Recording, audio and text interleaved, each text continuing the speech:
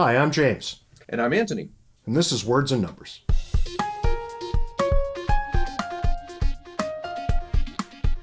So, Ant, this week we're here to talk about Bill Gates and some abject foolishness that came out of his mouth not too long ago. That's right. Bill Gates gets on the news and says that, we're replacing workers with robots, which is denying the government this income tax that workers used to earn. Therefore, we should impose an income tax on robots. All right, so let me get this straight. Technology is denying government revenues. Do I have this right? Yeah, I think that's the argument, believe it or not. That's a profoundly bad argument, but hey, as usual, let's take it on the merits. Right, so we're going to tax robots now. The income tax that the workers would have paid. We're going to tax robots because robots are, dare I say, disrupting the economy. Right, and the thing we need to remember here is this golden rule of anything you tax, you're going to get less of. So if you tax the robots, you're going to get less of them. So if we tax robots, we're going to get fewer robots. You'll get and less that would automation. actually be quite a terrible thing. That would be quite a bad thing. Because if you look back, really, robots, or whatever we should probably call them, I sense robots isn't the right word. It calls to mind science fiction too readily. But some sort of automated device that does the work of human beings. I mean, if we say that out right, loud. machines. Well, yeah. all of a sudden, a machine, all of a sudden now we're dealing with pretty familiar terrain. Right. Because how is this any different from what Henry Ford gave us once upon a time, or, that anybody would have had experience with in a factory job, or even in a manner of understanding it, the bull that a farmer would attach a plow to, right? These are labor-saving devices which free up human beings to do other important things. Yeah, and this is the interesting thing, that people focus on the fact that, you get machines and machines put people out of work. And this is true, but it's not the whole truth. The whole truth is that machines make labor more productive. So, today, for example, well, let's back up. Look at the 1700s, where probably 80 to 90% of the American population was engaged in farming. Today, the American population is orders of magnitude more than it was in the 1700s, and yet only about 1% of Americans farm. How can that possibly be? How can we feed this many people with, 1/10 or 1/100th the number of workers? It's automation.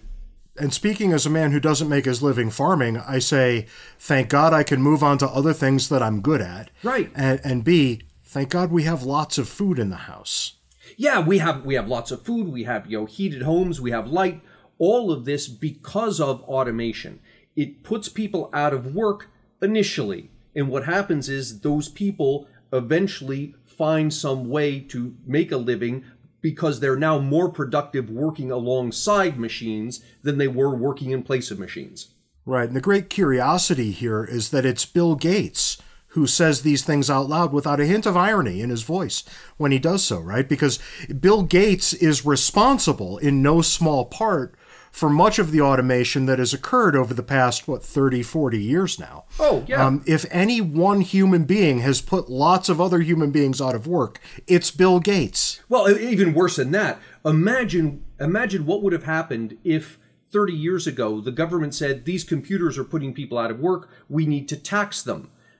Bill Gates and Microsoft probably would have never evolved the way they have. He owes who he is and what he has to the fact that government did not 30 years ago employ this ridiculous policy that he's now advocating.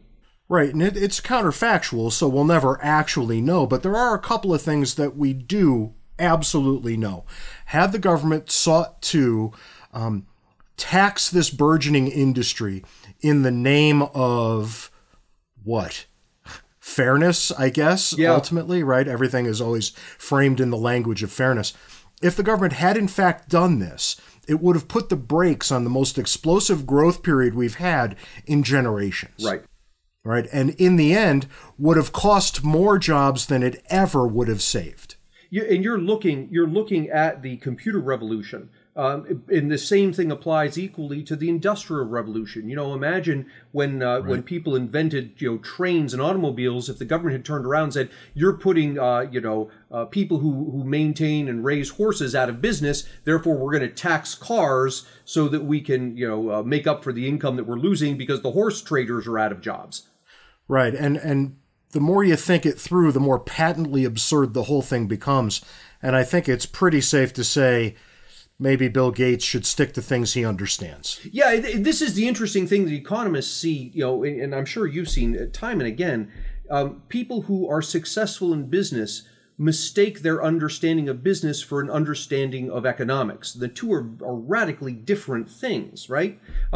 Case in point, one of the things that Bill Gates has completely missed is if we're going to start taxing machines that are labor-saving devices, look at all the stuff in your home. Look at your washing machine, your dryer, your dishwasher, your refrigerator.